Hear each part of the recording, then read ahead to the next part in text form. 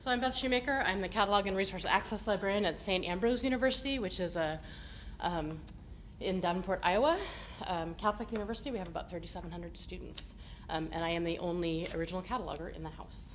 So before I begin, he couldn't be here today, but I would like to thank Bobby Boffman for his invaluable help in bringing this paper to fruition. He's the Emerging Technologies Librarian at Minnesota State University in Mankato, for those of you who don't know Bobby.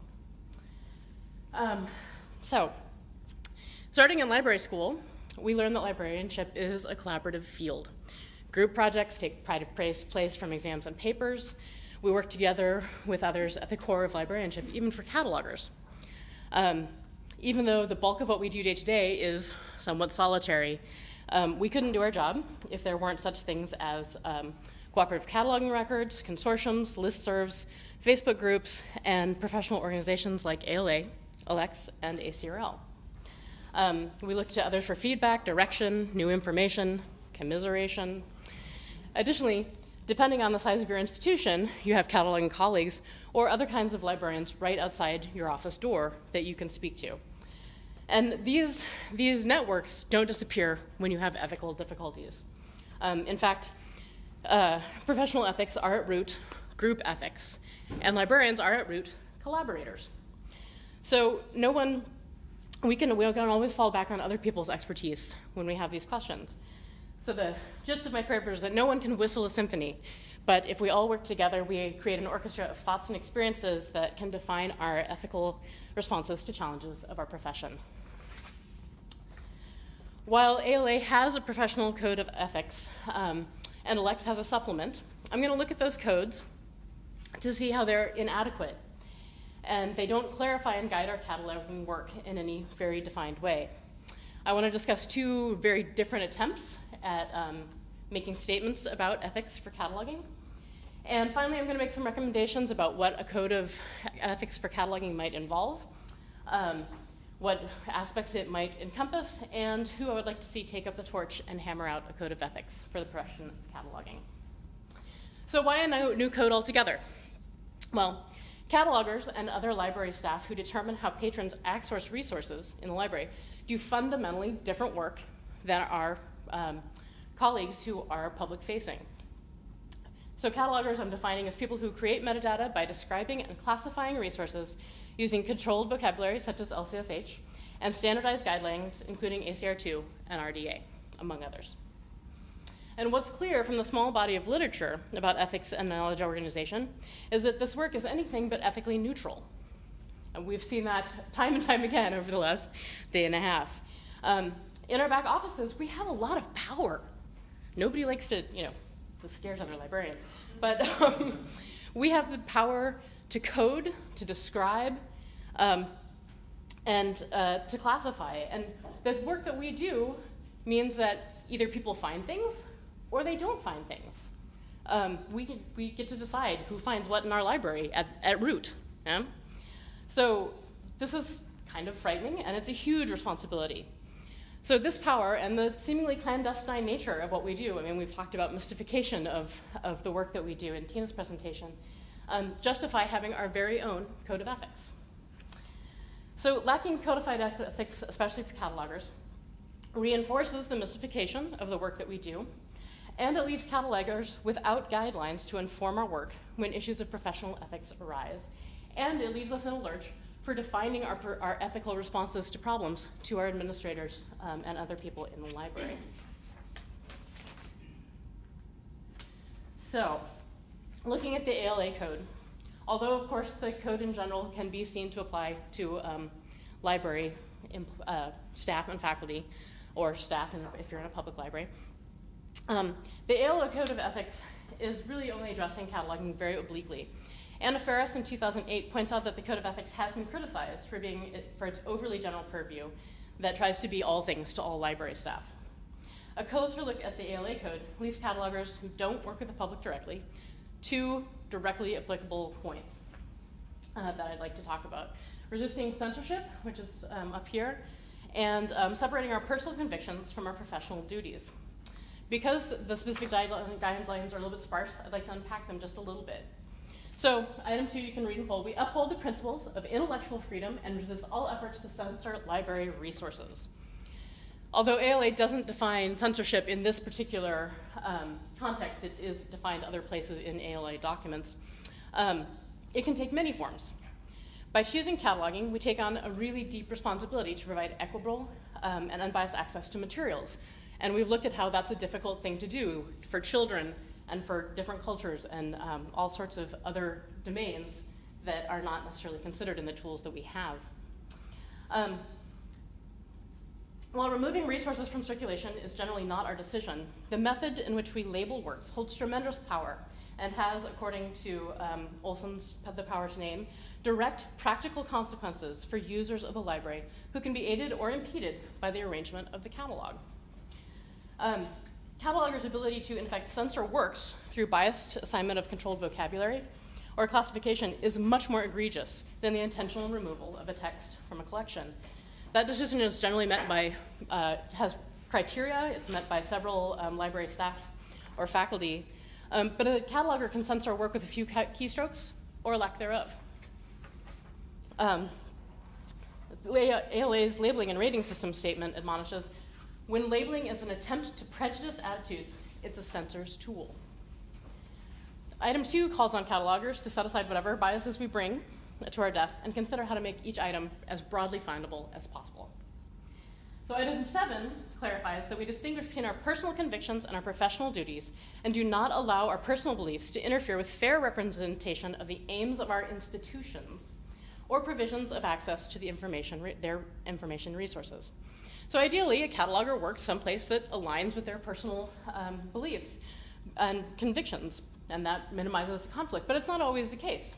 I know this working at a Catholic university. And if those two things are at odds, that causes some problems. Daniel Cancasiato, in his 2011 case study, confronts a situation much like this. He had a request from his university's trustees to to reclassify books on intelligent design and creationism into the science areas from the religion or theological areas. And despite personal convictions, deep personal convictions, that is not what one should do, it was the request of his institution, and based in part on point 7 of the ALA code, he chose to reclassify those items in line with the aims of his institution. So it's, as I mentioned, it's criticized as trying to be all things to all people. So to look for more guidance, we might turn to the elect's supplement to the Code of Ethics. You would think that this has more to do with people in technical services. I'd like to point out that the elect supplement was ratified in 1994 and has not changed since. There have been no updates. So just thinking about all the things that have happened in knowledge organizations since 1994. So we have even less direction for catalogers in this code, and I picked out just a couple of points. 2, we strive to provide broad and unbiased access to information. This echoes something that's in the ALA code and doesn't really provide any additional information. But we do have number 5, which doesn't appear anywhere in the ALA code, that we promote the development and application of standards and professional guidelines. As catalogers, we spend our day checking our decisions against professional standards. And this guideline calls upon us to be actively involved in evolving those standards. In order to be faithful to point 2, which is to provide the unbiased access. So this could apply to so many things: local library policies for cataloging, critical use of RDA, NACO or SACO contributions, LCSH. Of course, Hope Olson, in her 2000 paper, Difference, Culture, and Change, the Untapped Potential of LCSH, reminds us that for librarians and libraries in general, to abdicate responsibility for subject access to a universal standard is unethical, and every member of the profession of librarianship shares the responsibility. Again, having talked about access to children's materials, for example, and the multiple inadequacies of tools like LCSH.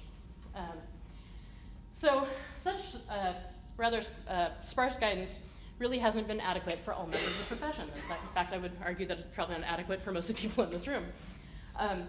So, for example, in 2000, Sanford Berman flew in the face of the ALA code and the Alex supplement, I think, with his credo or mission. And I have to say, even though I think this has some definite problems, I really like this. I'll read it. This was published in the Unabashed Librarian, number 116. Cataloging should identify and make accessible a library's resources in all formats.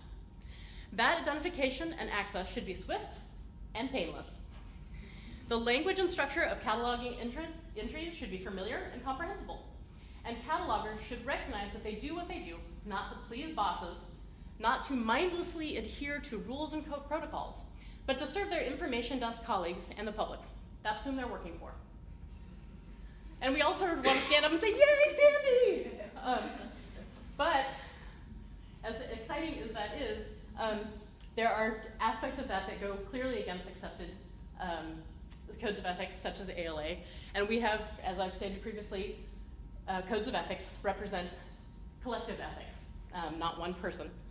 So it does beg the question, is it more ethical to just go along with the code of ethics we have, or is it more ethical to sort of fly in the face of it and question it?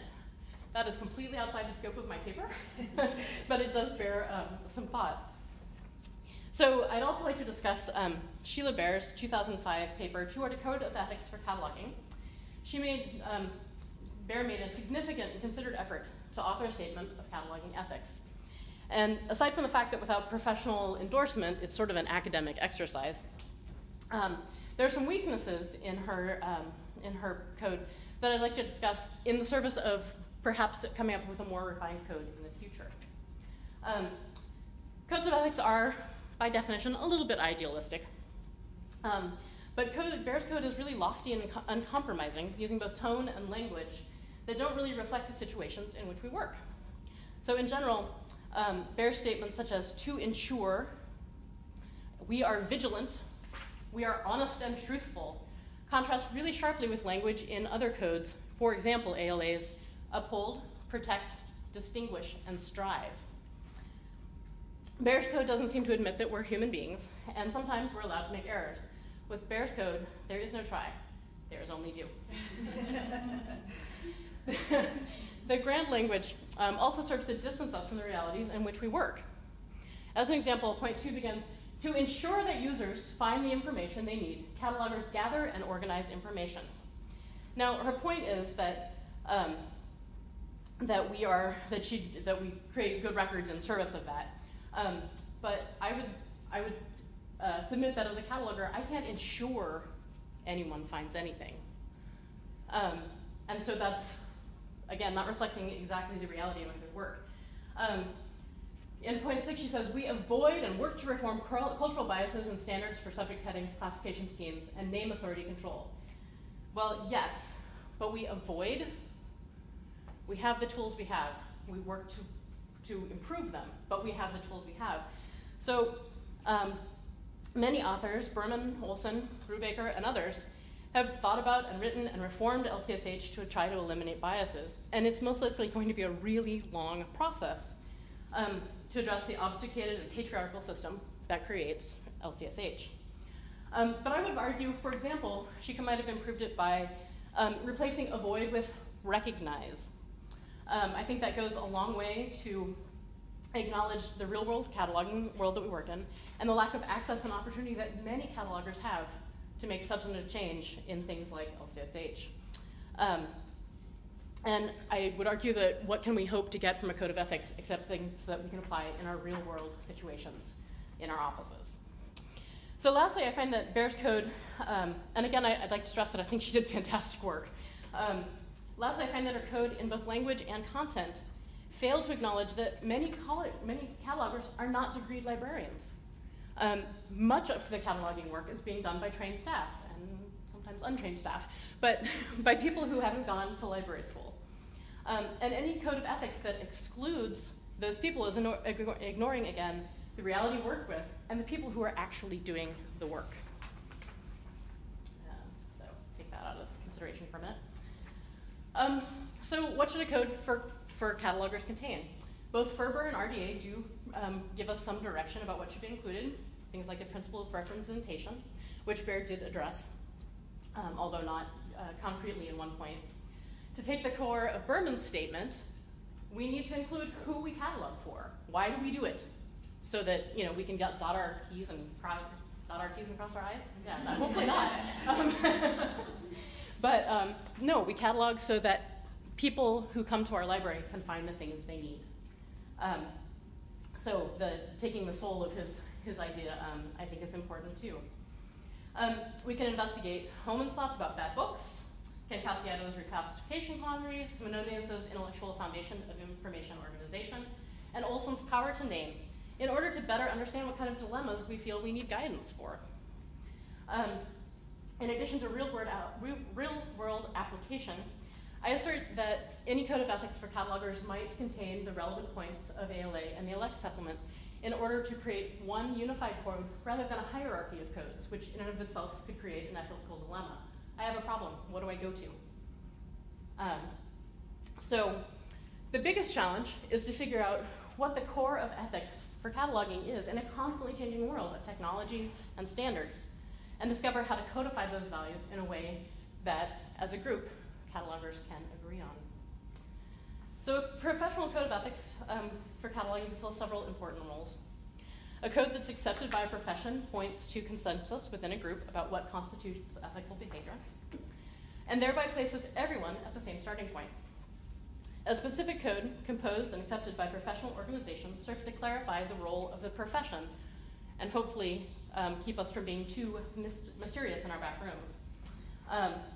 And it lends credence to the willingness of its members to act according to a standard. Lastly, it's a tool that can be used to guide and justify decisions and set policy within the library, within cataloging and metadata, that can have broad implications for the entire library. I therefore challenge the membership of the Cataloging and Metadata Management section, or CAMS, of ELEX, to convene a working group to address this void and begin drafting a code of ethics for information organization that supports catalogers' work as encoders, describers, and classifiers. The ethically complex nature of cataloging, the mystification of our hidden work, and the fundamental question of professional consensus mandate a code of ethics that all catalogers can invoke. Thank you.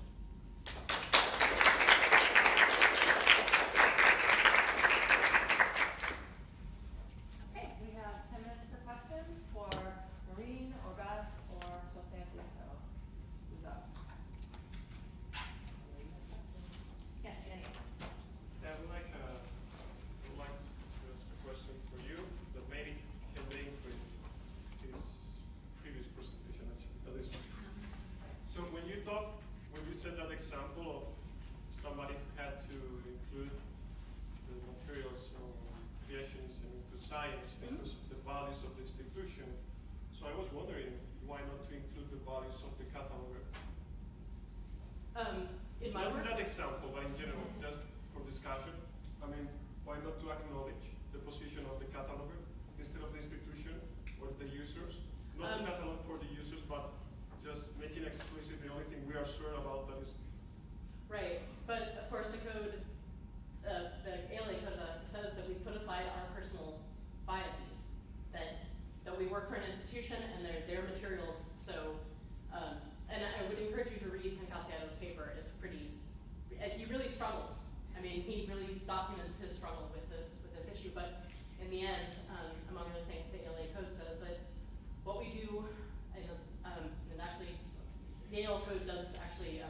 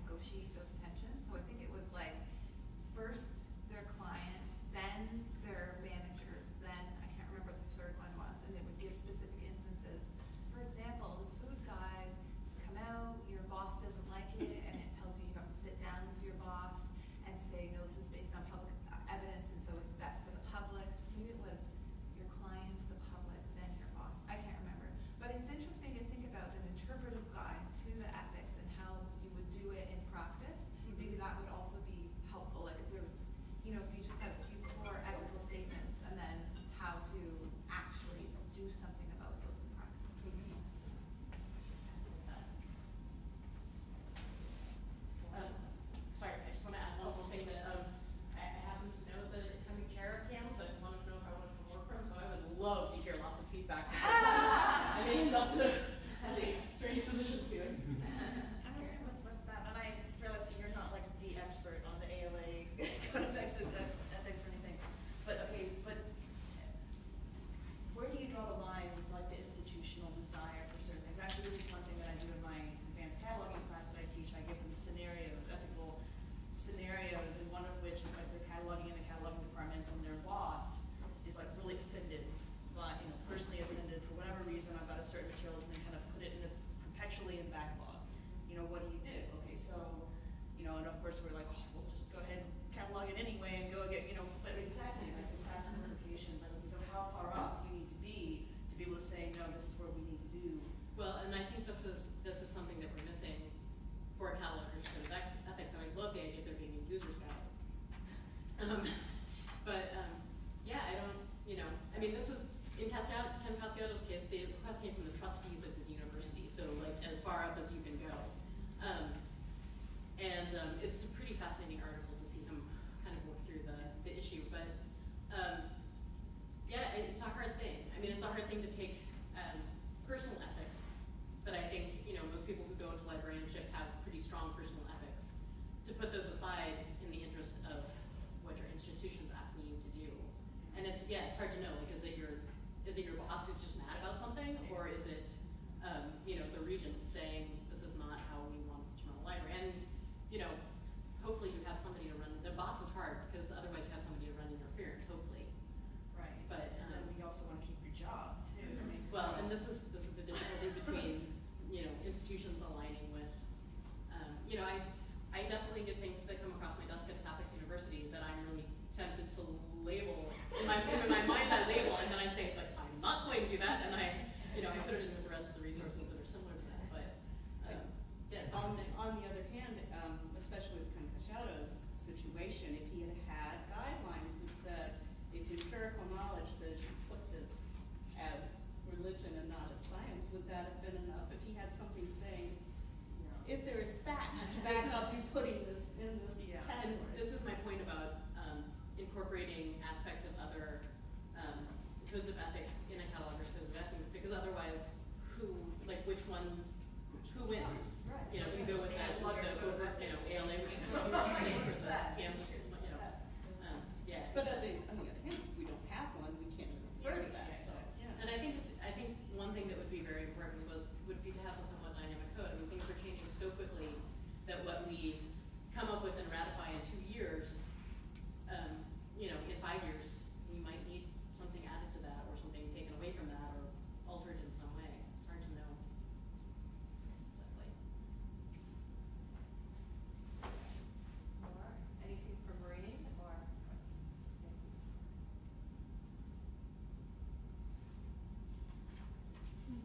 yeah. I have another question for that. You were talking about Bear's code of ethics, and I'm curious how many of the sort of concerns you had about it could be resolved by like some subtle shifts in the language, rather than saying like, we ensure that users find the information they need. Instead, just sort of like we endeavor to ensure, like how much of that could be resolved. Some of it, I think, is language, and again, the difficulty with your code is that we can't take it to camps and say this is great, and they'll say, okay, fine, let's vote on it. The nature of professional organizations is they're going to want to start from scratch and look at all the research and come up with something. I think some of the language could be toned to be a little bit more, I guess, forgiving. She's very, very adamant about these great things we do, which is fantastic, but I don't think it reflects the real world situation we work in. Where I think something does really need to be added is this, there's sort of a lack of acknowledgement about who actually does catalog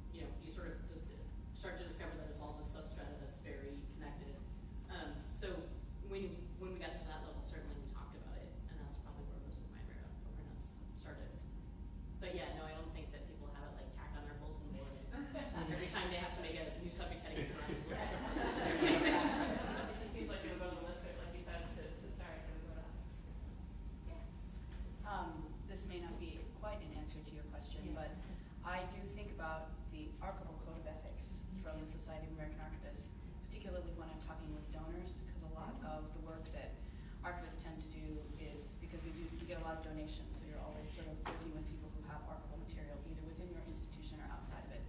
And it's sometimes it can be very comforting for people to know that we're not just a group of people sort of randomly working on stuff, that there's a profession and sort of a system behind what we're doing, and that's enshrined in a code of ethics.